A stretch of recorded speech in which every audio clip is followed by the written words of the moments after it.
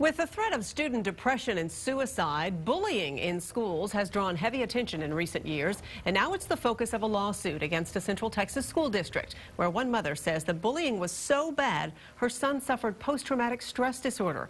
Our Josh Hinkle has more.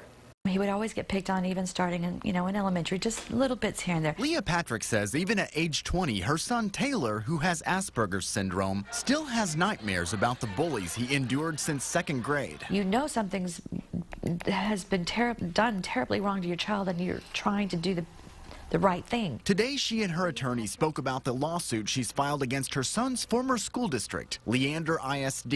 It alleges Taylor was a bullying target, something that made him suicidal in middle school and ended in an assault when he was a junior. His mom says the district didn't do enough to take action against his attackers. This is Leander High, where Taylor went to school at that time. The district hasn't talked about the lawsuit yet because it hasn't been served, but it did say it beefed up its anti-bullying programs last school year. In a statement, the district said, "We have clear and in-depth processes in place to investigate every report of bullying. We've put an emphasis on creating programs for our students that focus on acceptance and tolerance." Then you want to report the bullying incident to the school assistant principal. On the district's website, parents can find bully prevention resources and information on its C² program. Just ridiculous little things, and kids like to pick on you about it. A student-driven initiative to promote a culture of kindness and caring. They've come a long way.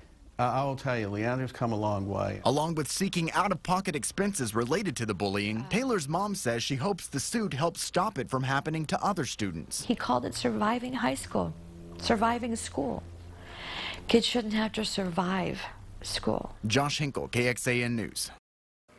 Last legislative session, Texas lawmakers ramped up efforts to fight bullying in schools. Under a new law now, school districts must adopt policies to curb the problem.